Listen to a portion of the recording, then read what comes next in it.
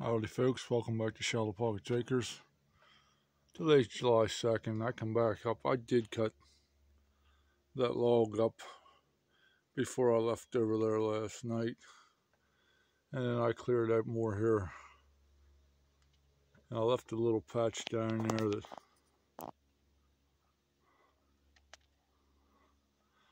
I thought there was something wrong with my string going around that tree, and here the one end was broken. I come up, took a little break, and then did a little more weed eating out around. And we got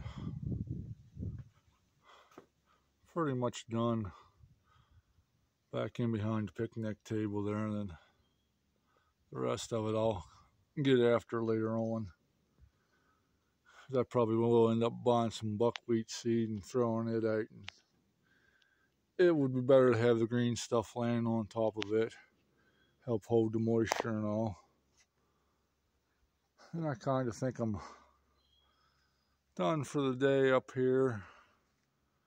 I think I'm just going to head down out of here today and maybe see something on the way out. I think that one log will be enough. I didn't cut up the other one. The other one's still laying over there. And I have seen on my latest video I checked was a driveway cam that I've got at least 3 different groundhogs hanging out down there around that big oak tree. So I kind of wanted to get cleared out around it more, and I want to get rid of them, but haven't seen them out any time I've been up here as of yet. So, and I don't know where they are actually living at, whether they might be living in my brush pile down there or not.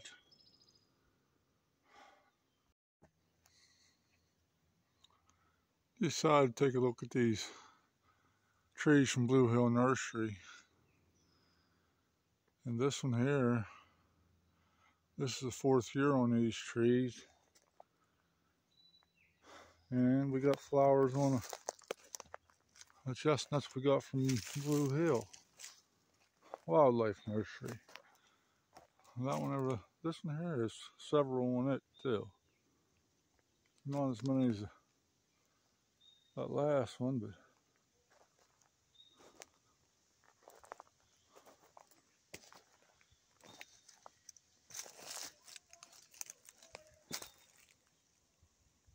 that one there, I'm not seeing any flowers on it.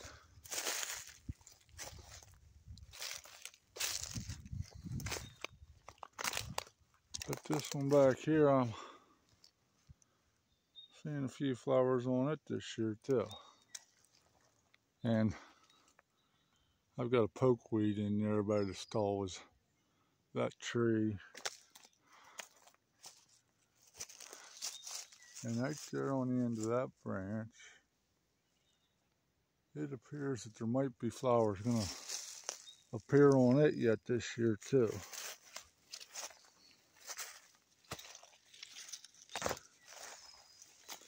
Looks like some type of caterpillar. Been working on the leaves on this one a little bit.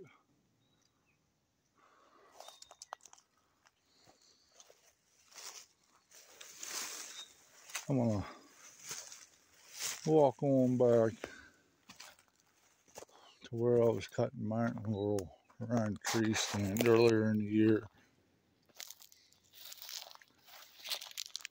and take a look and see if any of the things that I had sprayed, whether the spray's taking care of it or not. Another pokeweed in this apple tree here.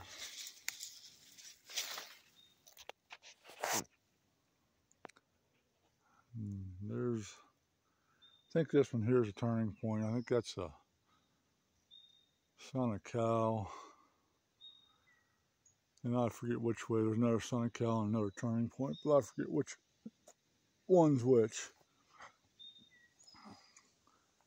I'll turn the camera back on once I get back in the back,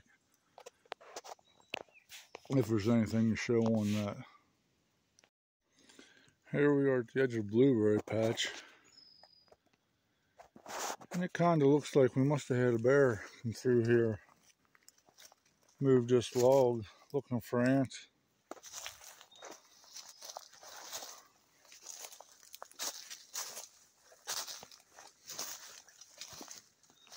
Guess I had to get the cameras back in this area checked here before long.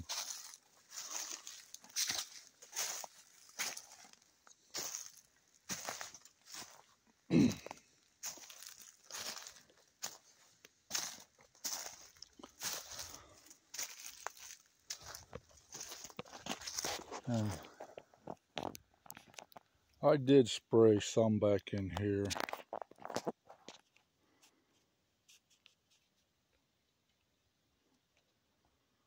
Which I don't know how well the camera's picking up. But there's a chestnut in that cage. And then to the right,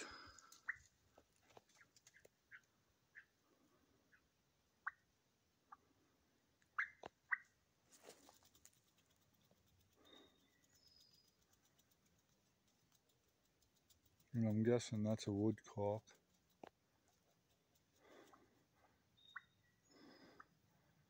There was two of them. I don't know where the other one flew off. They just flew up off the ground right here behind me. Or that one's a mother and the other one was a baby.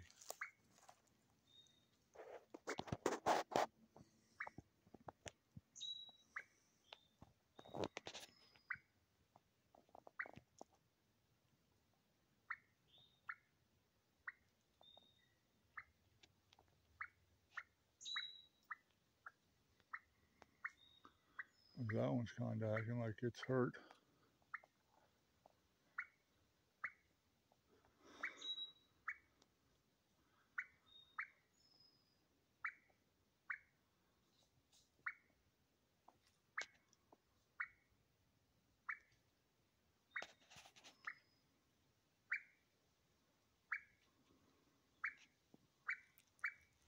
But as I was saying, I don't know if you can tell the difference in that mountain laurel. I sprayed it a little bit and sprayed some out along there. And to the right of that cage, if you can pick it out.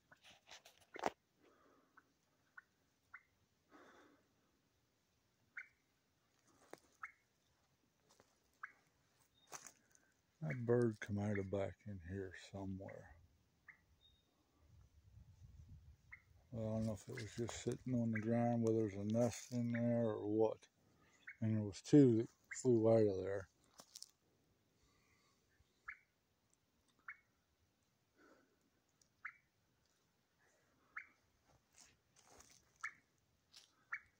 And I ain't sure what kind of bird it is. I don't think it is what I mentioned first.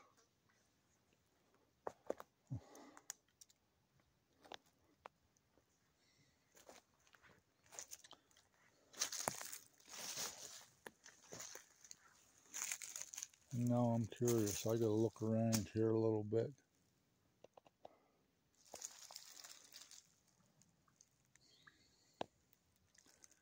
Because I think I have jumped that same bird in here before.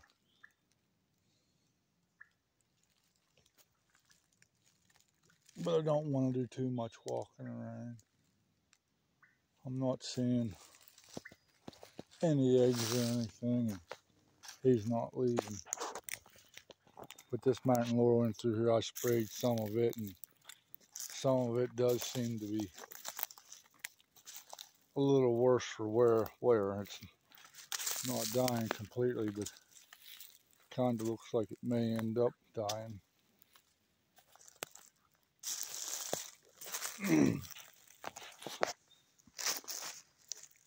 And this here, I know I sprayed it. And the tops of it anyhow looks like it's hurting.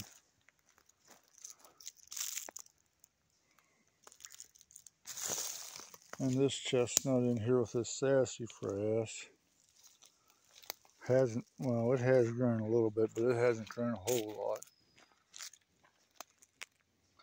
But I know I sprayed this mountain laurel here too, as I was walking around. Sprayed some of that, and then you can see the better looking stuff in behind. So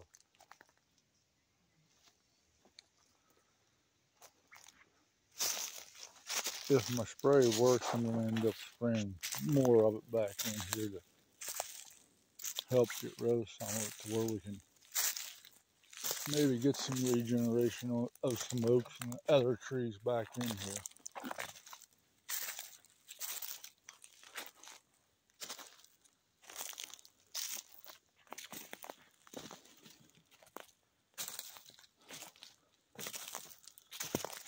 Because my original trail that I cut out right through there is getting grown back in. If I see where the spray is going to kill the stuff, I'm going to spray some stuff along my trail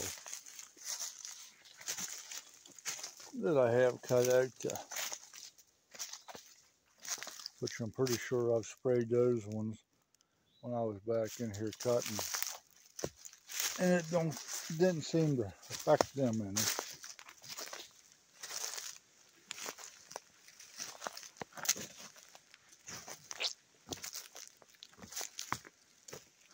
And we got a lot of regrowth on some of the stuff back here that I did spray. I must not have got it good enough.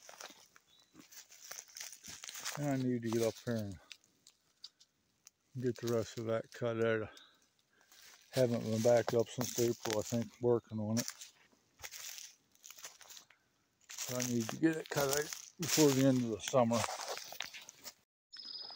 Okay, this is, I think it's one of my tie chestnuts, and that had an oak come up in beside it for those who've been following along.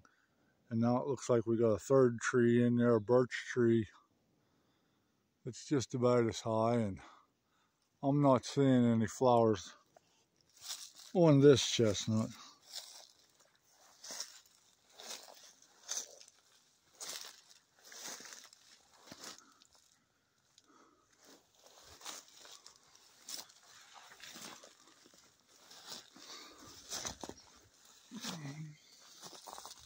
But the blueberry bushes are sure loaded this year, it looks like. They got plenty on them.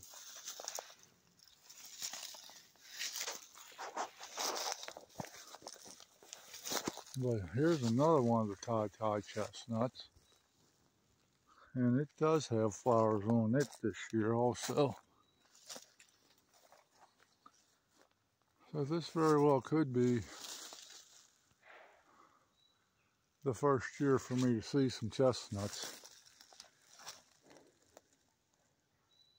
And I don't know if any of my northern whitetail crab apples are living back through that way or not.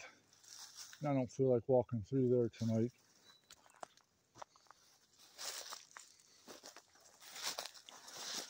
And how we ended up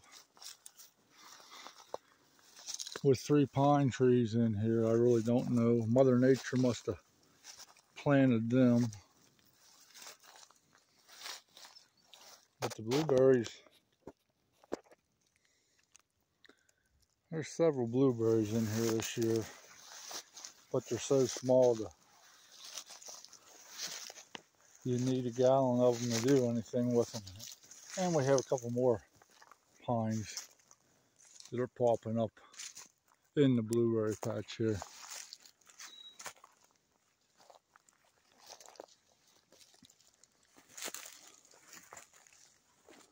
And right in here was the location of one of my northern whitetail crab apple trees that didn't make it. And we do still have a couple of sweet crab apples. They're alive, but they're not growing very much out through there.